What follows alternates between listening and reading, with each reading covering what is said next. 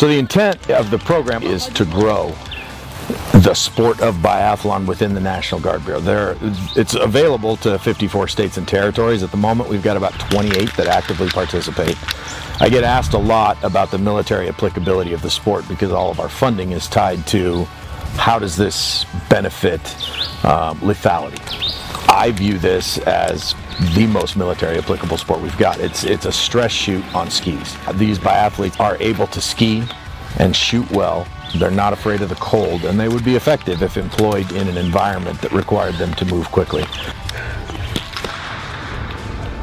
One of the things we're attempting to do is grow our Vermont team and try and generate more interest in the formation. How do we bring this out to the reconnaissance units who it makes sense to ski, the scouts at 3rd Battalion? How do we teach them and get them so that they've got better over snow mobility? Because snowshoes are great, skis are faster and can go a lot of places.